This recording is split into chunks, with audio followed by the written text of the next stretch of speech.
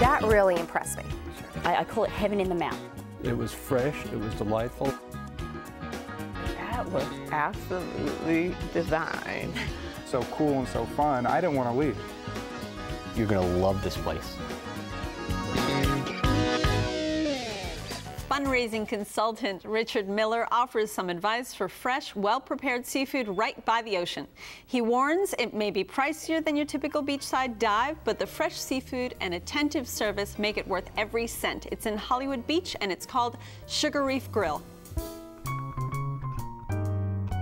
Sugar Reef Tropical Grill, I think that captures it all in the name.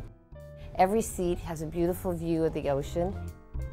The cuisine, I would say the approach is simple, fresh fish, fresh produce. Everything is cooked to order. We've got a few dishes that people who have been coming back for years. You know, we've got the Jamaican-style pork tenderloin, which is one. We've been doing this for 20 years. We've got the calamaris that are sautéed with olive oil, lemon juice, garlic, and you know, with all fresh fish. I've never been for all this fish that is crusted with all kind of nuts, you know. I mean, just fresh fish, you know, that's the main focus. We've tried to get as fresh as possible. And then if we've been traveling, that always influences our menu too. It took a while for us to establish our customer base and for people to know that we're here. And I would say we are definitely a destination now. We have a lot of friends.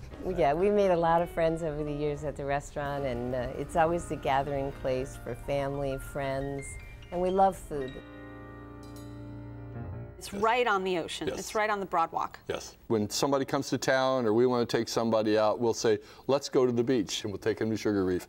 And they go, wow. What they do exceptionally well, and they do it all the time.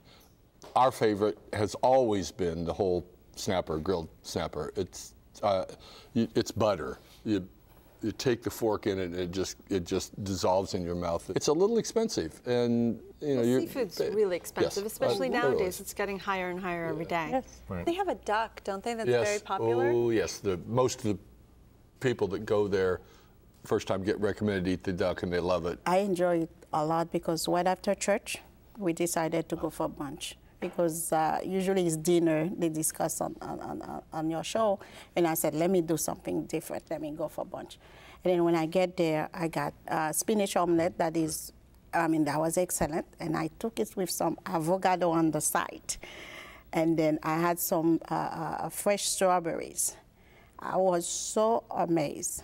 The first thing I have to say is the view. My table was right in front of the beach. I'm back home. It was extremely busy around the time that we went to. But the ocean, I mean, just let the time lapse. We got the food, it was excellent. I've been a Broward County resident for 38 years and don't typically go to eat on the beach because I just figured it's beach fare, but it wasn't. We went on a Friday evening, it was a rainy, nasty evening.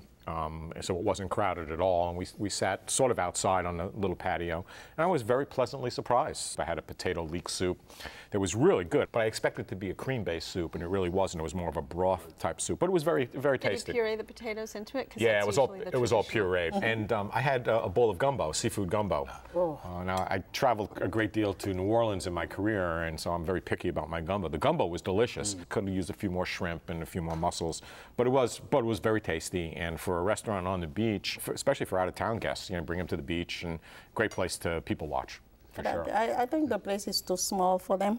Number of tables that they have, and sometimes the server you have to like.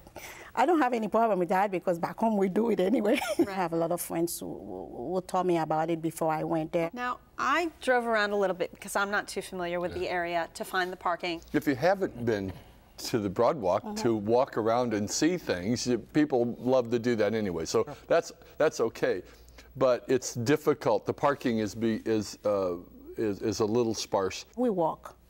I mean, it wasn't a problem. But maybe we that did will walk entice you to eat a little more and have dessert. Yes. That way, when you walk back, you won't feel as guilty. What'd you have for dessert? You got the point. I had the key lime pie. Did you? And I typically judge a beach restaurant by its key lime pie. It was good, but not top on my list. It wasn't tart enough for me. They do a pastry that's like a crepe. and ice cream and something else inside. I don't know. It was decadent, and I loved it. Now, one thing we need to mention is they do close sometimes, yes, right? They do. Like and hurricane I think it's September. So I think Yes. what people need to do is maybe go online. What'd you think of service? The service was excellent, and they were very attentive. They came to us right away, gave us water, bread, and brought us our wine almost How'd immediately. you like his wine list? Speaking of, I was disappointed in what he had by the glass. Yeah. I ended up ordering a half bottle of a Côte d'Aron, which was very good. well, Richard, Sugar Reef is your choice. Give me a summary.